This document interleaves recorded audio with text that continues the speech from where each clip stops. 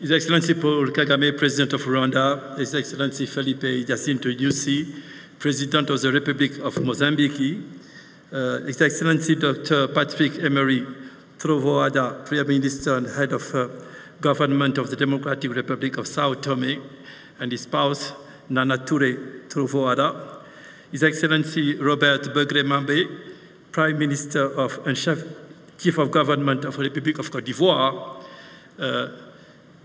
His Excellency Hugh Alexandre Barrot-Chambrier, Vice Prime Minister of Gabon, distinguished ladies and gentlemen. Welcome again to the 2024 edition of the CEO Forum. First, I would like to thank our gracious host, President Kagame, and the Rwandese people for their warm hospitality and the unwavering commitment to private sector development. I would like also to thank Amin Berry Ahmed and the team of Jeune Afrique for partnering with us to create this flagship event, the premier Pan-African Forum for promoting and supporting African businesses and economies. I would like also to thank the CEO of the Rwanda Development Board, Mr. Gatere, for his hospitality and for the leadership he has shown in organizing this event. It's with a lot of enthusiasm that I stand before you today to reflect on a remarkable journey. I was lucky to be there in Geneva more than 10 years ago when this initiative was launched. Today is happening in Africa, and we had an opportunity to discuss in Africa the pivotal role of innovation in tackling the challenges faced by African economies. Since then, the pace of change has not only accelerated, but it has been reaching some height. So the question we must now ask is how Africa can seize the opportunities presented by the tech revolution that is reshaping the way we live, we work, and we do business. Artificial intelligence is quickly becoming a mainstream technology, akin in some way to what electricity was a century ago, with the potential to revolutionize the production of goods and services. This is what the economists call the generalized purpose technology. Its applications are vast and varied, from design and economics to education and medicine, and already billions of dollars are being channeled into this exciting sector. 2 days ago, Google, one of the big tech, was having its annual event. They were mentioning hundreds of billions of dollars that will be invested in this sector and how it will be changing the way we are producing goods. The question is where Africa stands in this process. So I think there are good things which are happening. I would like to highlight a couple of them to illustrate what I want to say. Here in Rwanda, when you talk about innovation, this country has been adopting technology at a very fast pace. And the best example, and we're honored to be associated with this effort, was the production of mRNA vaccines. And I remember vividly when this challenge was put before African leaders, how people didn't believe that it could happen in this continent. And I'm very proud to see how Rwanda has taken this challenge forward and making a reality. By doing that, this is placing African countries on the global map of vaccine production, and also signals the dawn of a burgeoning biotech industry. I would like to emphasize that the AI part of the BioNTech was developed by an African startup, which was bought after BioNTech. So the knowledge was here in the continent. We are now exploring the next phase. We're talking about genomics. Genomics that leverage the rich biodiversity and genetic resources of the continent, laying the groundwork for precision medicines and the development of treatments tailored to the specific needs of African population and diaspora. This is an example of where Africa is taking its claims in a sector that has long been dominated by other regions. All of us can take immense pride in the collaborative project underway in Rwanda, in Senegal, and the corporations that produce these striking results. This is what I call African Continental Free Trade Area in action. But the question I want to ask, how to multiply this good example. How we don't make this example not an exception, but the rule. I think that to move in that direction, a few conditions need to be met. First, digitalization. Data is the new gold. I repeat, data is the new gold. Secondly, reform and invest our education systems with a particular emphasis on science, technology, engineering, and mathematics, and that by distributing equally between women and men. It's heartening to see Rwanda hosting a regional institute of mathematics and IT and forging partnership with well-renowned academic institutions. This is an example that needs to be multiplied and repeated across the continent. We need to support also our startups. It's imperative that more funding, especially from domestic private sector, is directed towards this vibrant sector. At IFC, we're trying to do that with our Disruptive Technology Fund, and we are trying to invest in startups that are investing in technology that will make a difference for development. But we need more billionaires in Africa. We need more millionaires in Africa to believe in these startups and invest in it. These startups are still largely funded with resources coming from the Silicon Valley or other part of the world. This is a challenge that the continent has. The fourth element is the dialogue, the leadership.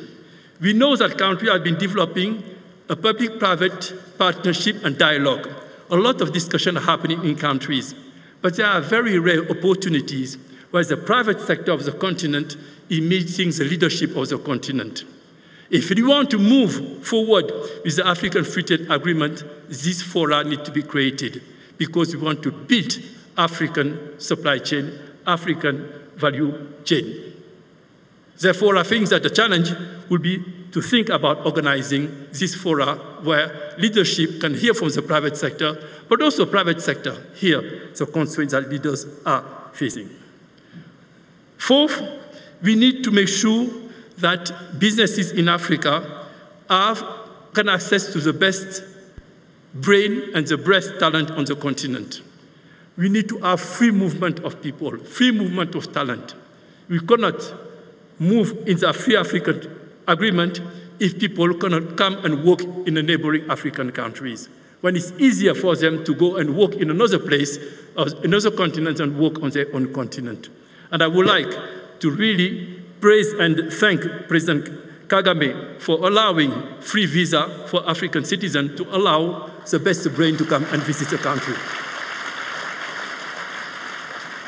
This is the way we will be building the human capital.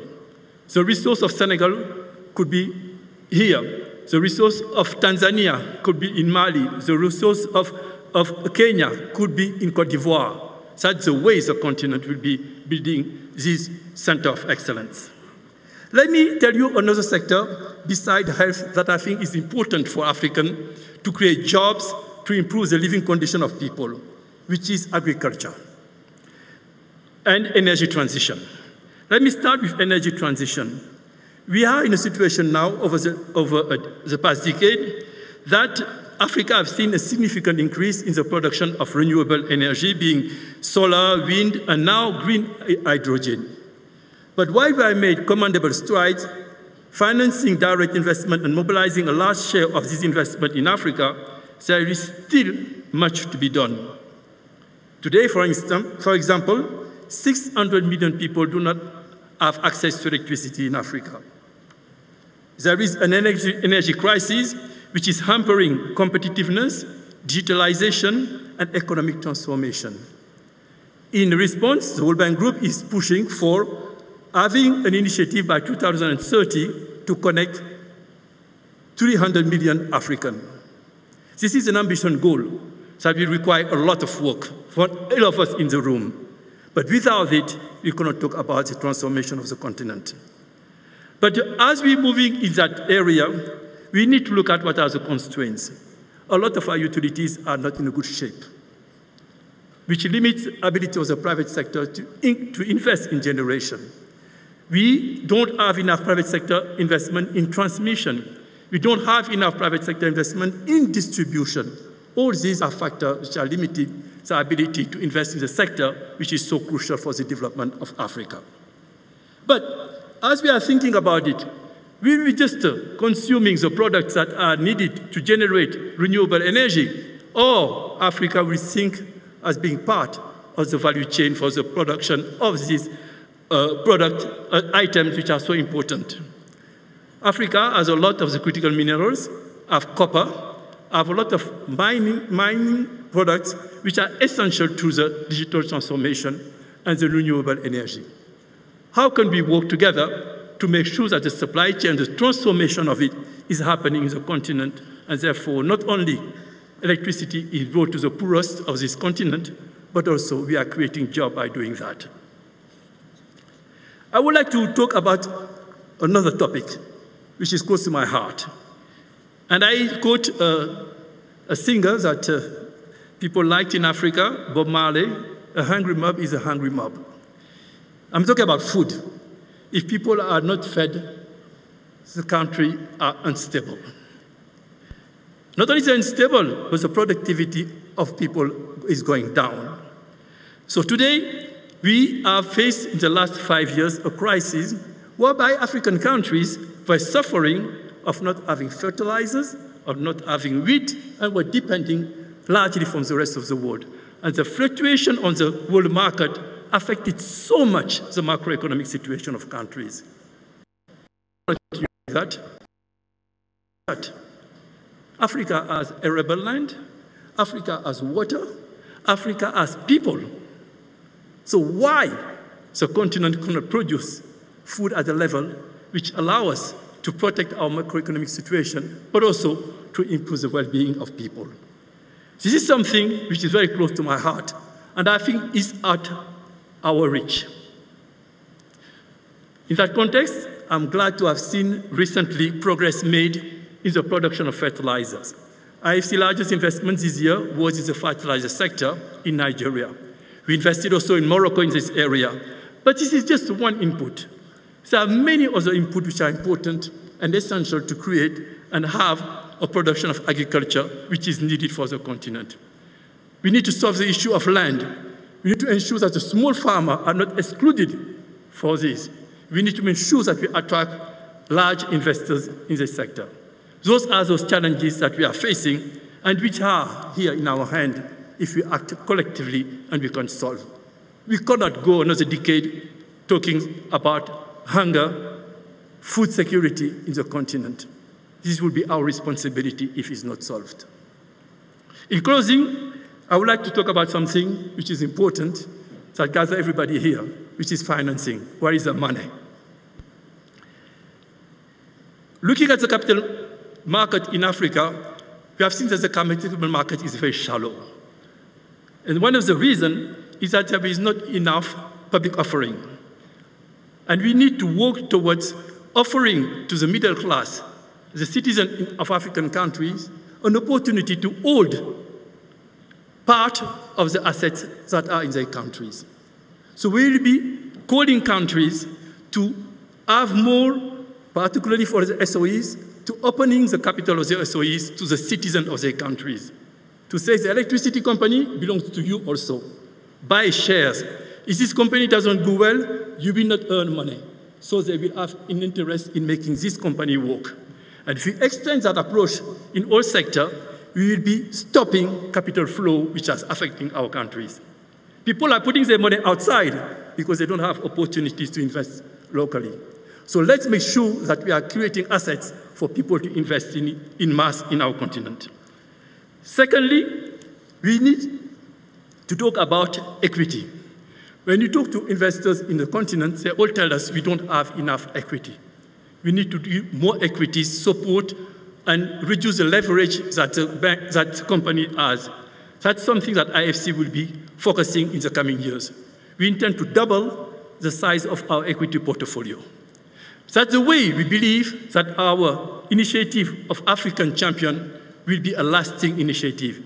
Initiative will create a strong class, middle class of African producers who can be part of the world economy and the world market.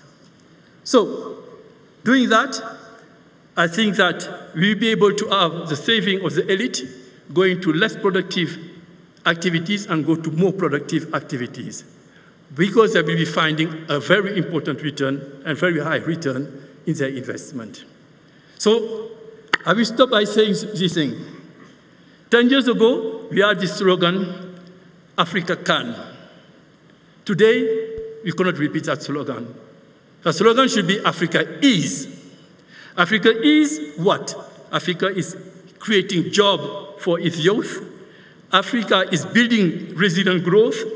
Africa is fostering a robust private sector free of bureaucratic hurdles.